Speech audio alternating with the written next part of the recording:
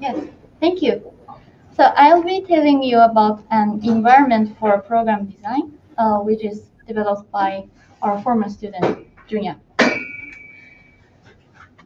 So when we solve a problem by writing a program, we explicitly or implicitly follow a sequence of steps. These steps can be divided into two groups, the designing steps and the coding steps. In the designing steps, we analyze the information involved in the problem, and then we decide the representation of the input and output data, and then we design the shape of the computation. And in the coding steps, we write a complete program and check its correctness by running tests or by some other means. So in programming courses, we often focus on the coding steps, but as experienced programmers, we know that the designing steps are equally important. So the decisions made in this phase would greatly affect the maintainability of the final outcome. Therefore, in the functional programming course that I am teaching at Tokyo Tech, I say to our students, hey, program design is important. We should pay attention to the design process, not just to coding. However, designing a program is a highly non-trivial task, and to teach how to design programs, we need to give our students a clear guideline that lists all the required steps. So do we have such a guideline? Yes, we do. So there is a guideline called the Program Design Recipe, introduced in the textbook called How to Design Programs. The design recipe tells the programmer what to do in what order, starting from data definition all the way to testing. I have experience in both learning and teaching the design recipe. I have also observed how Matthias Felleisen, who is one of the authors of this textbook, uses the design recipe in his course at Northeastern. And from these experiences, I learned that the design recipe helps a lot. So if you really strictly follow the recipe, then it is often very easy to write a program that is correct and easy to read. So in my functional programming course, I use the design recipe in every lesson, showing the students how to define data types, how to create examples, and so on. And then, when the students go home and work on their homework, they should follow the recipe, right? Well, unfortunately, no. So the students may skip the designing steps for various reasons, such as the lack of motivation, the need for learning new syntax, and the lack of feedback. So let me explain these reasons one by one. So first, there are several steps in the design recipe that would appear unimportant to students. For instance, a purpose statement is just a comment, so it doesn't directly contribute to the final program, although it does help you understand the problem. So when the student's goal is to write a program that passes all the tests, it is very hard for them to have the motivation to follow those steps. Secondly, several designing steps require the use of complex syntax. For example, to write a template, which is an incomplete program with holes, the students need to use some informal notations representing the holes, and this notation is not part of the programming language they use for coding. And this prevents the students from actually following the recipe, even if they wish to do so. And thirdly, the outcomes of the designing steps are not always checkable in a standard programming environment. As an example, we don't have a way to check the correctness of a template because it's not a proper program in the first place.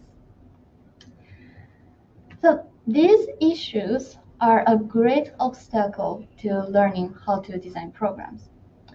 When the students are unwilling or unable to follow the recipe, they would jump straight to coding, and without sufficient experience in going through the design process, they are likely to get stuck when they are given a hard problem. Indeed, I've seen my students spending hours facing a blank editor, which is what the design recipe aims to avoid. So how can we solve this problem? Our approach is to create a programming environment dedicated to program design. This is our prototype called Mio, and it has three main features. First, Mio provides blocks for composing design artifacts. So the programmer does not need to remember the syntax used in the designing steps. Second, Mio generates the text representation of the blocks on the fly. So the programmer can see their progress and use the generated code in the coding steps. And thirdly, Mio provides feedback on the outcomes of designing steps. So the programmer will know at each step whether they are doing things right. So let me show you how we design programs in Mio using a concrete example. So suppose we are given a program like this. Define a function called area that computes the area of a given shape, which is either a square or a triangle. Okay, and we are going to use the Scala syntax for the generated code. All right, so this is what Mio looks like when we launch it. It has a block panel on the left, a workspace in the middle, and an editor on the right. Our first task is to compose a data definition. And here's the outcome.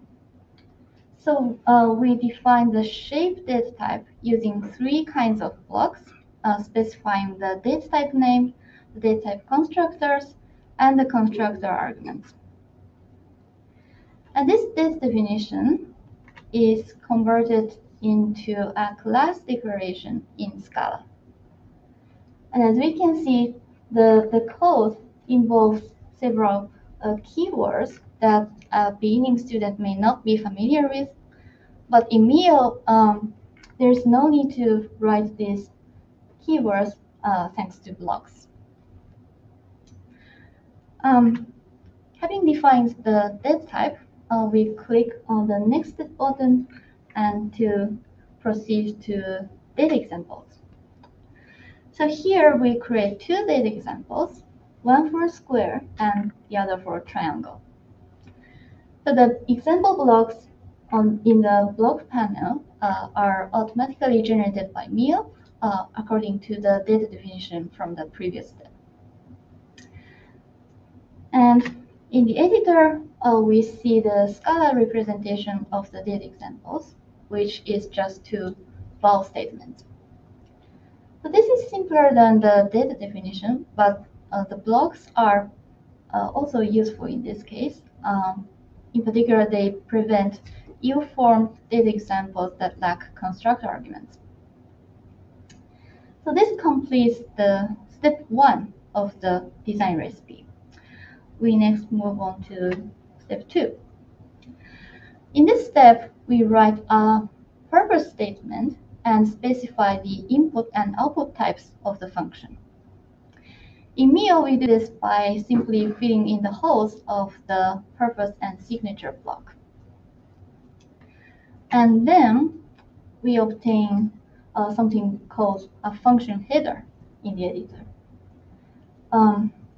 Note that the original design recipe requires a dummy output in the body of the header because it makes the header runnable and allows the programmer to do a syntactic check. But in Mio, we don't require such an output because the blocks will guarantee the syntactic correctness. All right, that's step 2. Let's move on to step 3 and create input-output examples. So for the area function, we create 2 input-output pairs. Here, the square and triangle blocks represent the data examples we composed earlier. And these blocks show up automatically when we proceed to this step. And the input-output examples are converted into Scala equations. And these equations are later used as the test of the function. Okay, now we are left with the final step of the designing phase, which is template. A template tells us how the function processes its input without telling us how the function actually computes the output. In this case, the template is a pattern matching on the shape input. And since shape has 2 cases, the pattern matching has 2 clauses. And on the right-hand side of each clause, we write the constructor arguments to remember that we are going to use these values to compute the final output. The Scala representation of the template looks like this. As we can see, this is not a proper Scala program due to the presence of ... Okay, so now we are done with all the designing steps. For the remaining steps, namely coding and testing, we switch to text mode. So currently, Mio doesn't support text editing, so we just copy the generated code to some other editor and complete the function definition, and we run the test using an installed Scala interpreter or something like that. Yes. So that's what we can do with Mio. And let me also show you what kind of feedback Mio gives us. So Mio performs some very simple checks on the outcomes of the designing steps. More specifically, it checks the well-formedness of the design artifacts and the consistency across design steps. As an instance of the well-formedness checking, suppose the programmer has created an example for a square, but did not supply the constructor argument. In this case, Mio complains that the constructor argument is missing. And as an instance of the consistency checking, suppose the programmer has created a well-formed example for square, but not an example for triangle. In this case, Mio warns the programmer that the data example is insufficient. And when the programmer has solved all these issues, they will see a positive feedback, like step something okay. Okay, so that's what we can do with Mio. It's still at a very early stage of development, so we haven't really used this environment to teach any class yet, but we did a preliminary experiment at the end of my functional programming course this year. So in this experiment, we asked our students to design the area function in Mio and tell us what they liked and what they didn't like. And here are some comments from the students. Overall, the students enjoyed programming in Mio. They liked the block interface, which makes the programming like solving a jigsaw puzzle. And they also liked the code generation, which gives them a live coding-like experience. Some students found programming in Mio easier than programming in a standard editor because they don't need to remember all the English keywords and deal with syntax errors. The students also loved the feedback. They felt encouraged and motivated when they saw positive comments, positive feedback from Mio. On the other hand, some students, especially those who already had some prior programming experience, thought that it's easier to use text to develop programs instead of using blocks. And this is a perfectly reasonable argument because the current Mio is designed only for beginning students. So we are hoping to do a real user experiment in the future, and to do that, we need to extend Mio in various ways. First, we would like to extend Mio with recursive data types. In how to design programs, there are different design recipes for different types of recursion, including structural, mutual, accumulative, and generative recursion.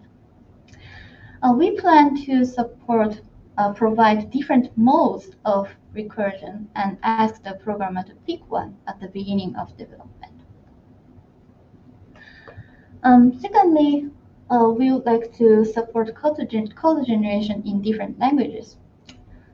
This should be straightforward because our blocks are designed in a language-neutral way. And another extension we would like to implement is to allow some use of text. The idea is to borrow some insights from the existing hybrid environment.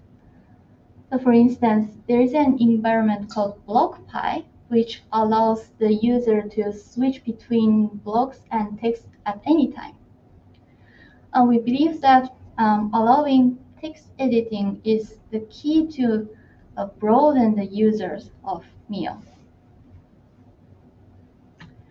Okay, so in conclusion, we think we should teach program design using a dedicated environment, and that we can make program design more accessible by providing the block interface. Thank you.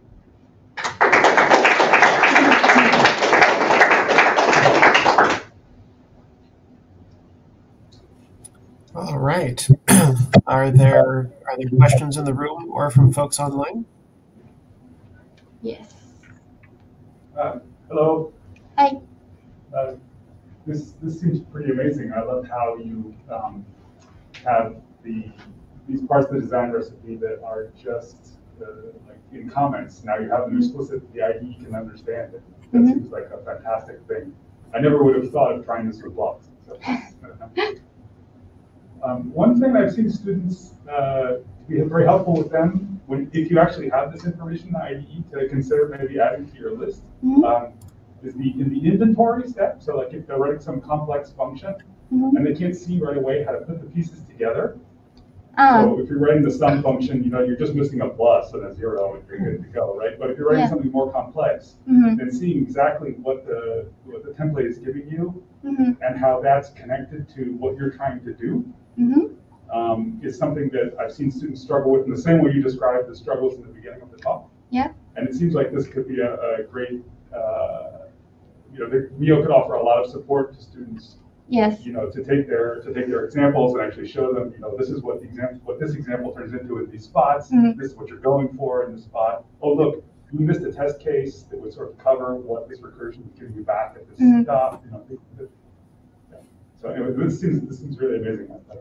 Thank you.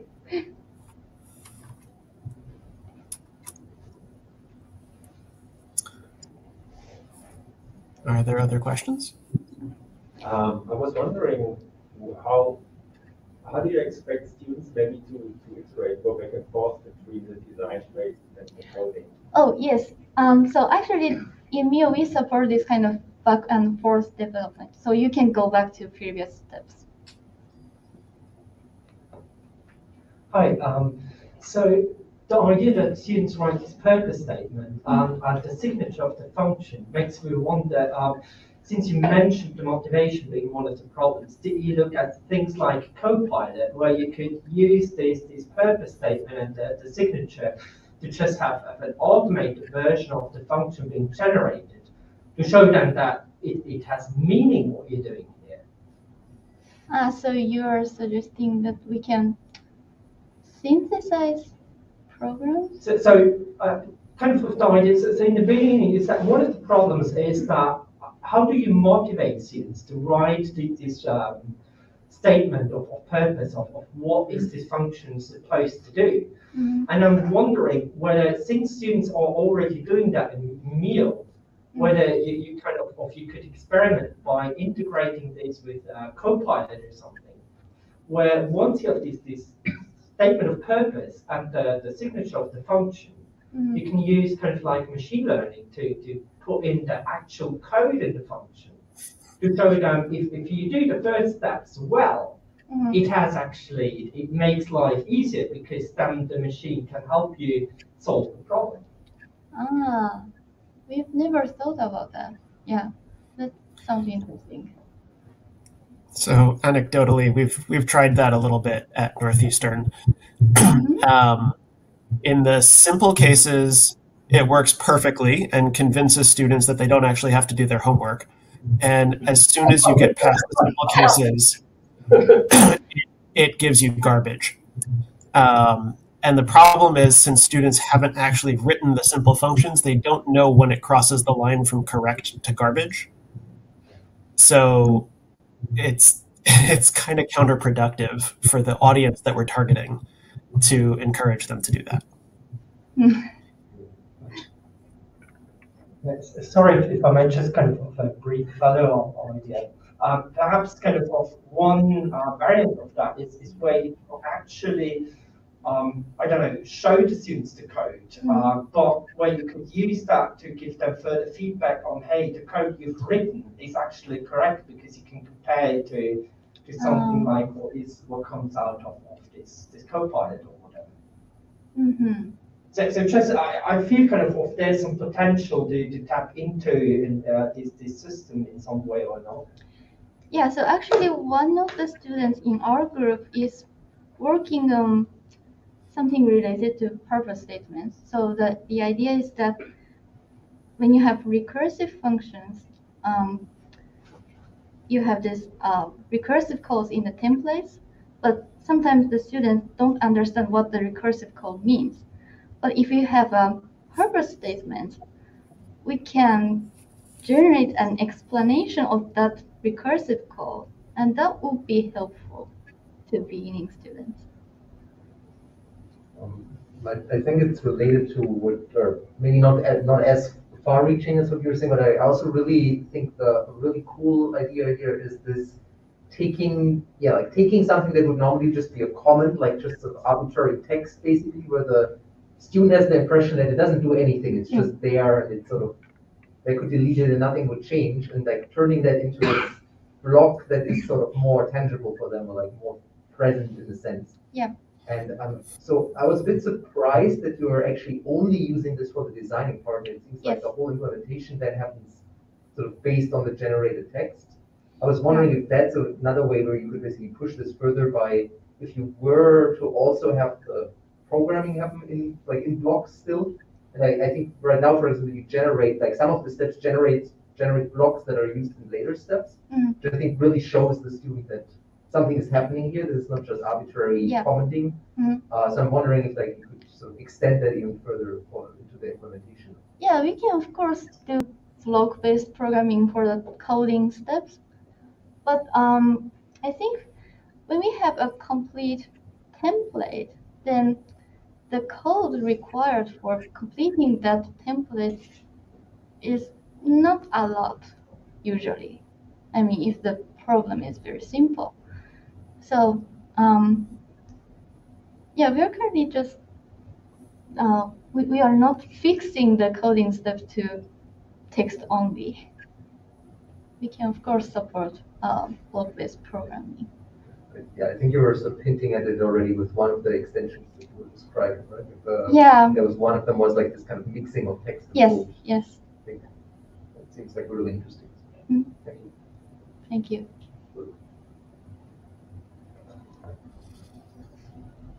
All right. Any other questions from folks online that we haven't gotten?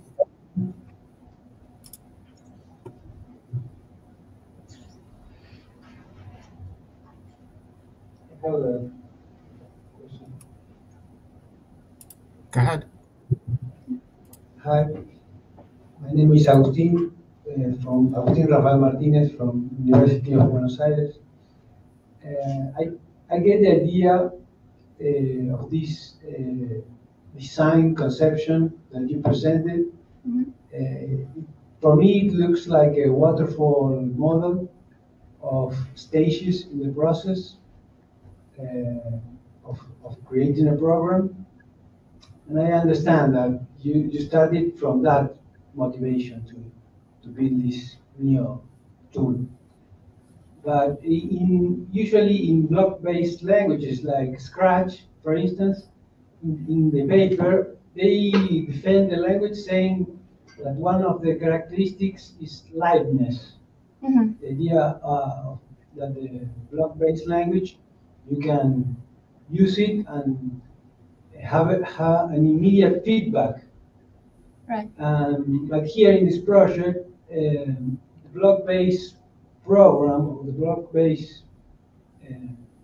structure that the children build, they produce a text that is not already, it's not ready for being interpreted. Mm. It needs more work. So the question is, don't you think maybe losing liveness or adding liveness to this project could be something important, considering that Scratch and so they have presented that as one of the key characteristics. So I think this automatic code generation is already giving the students live coding experience, and we certainly can't actually run the code, right, because it's incomplete. So I'm not sure how to add any liveness.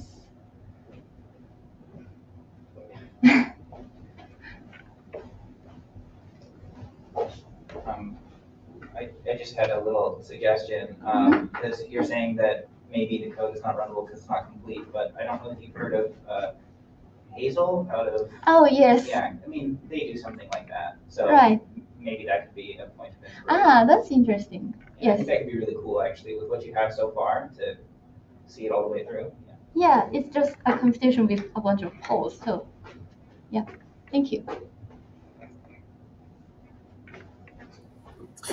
There is a question online asking about the waterfall design process and whether there's something to be done to mitigate it and to be more agile.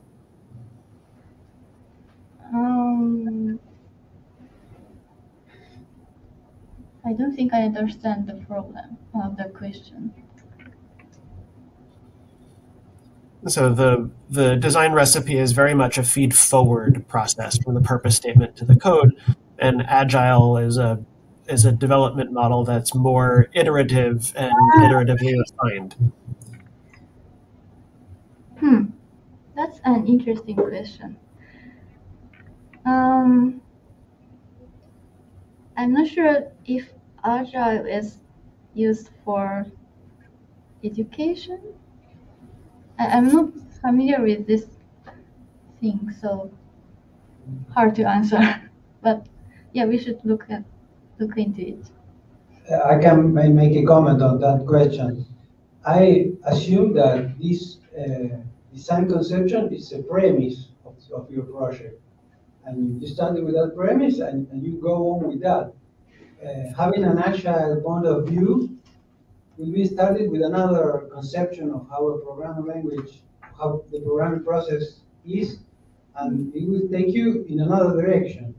So you have your point of view about the programming, how to develop software, and you produce a tool for that point of view, and that's okay for me. Mm-hmm.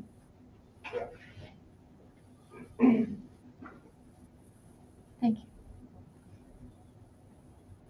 All right. Are there any other questions?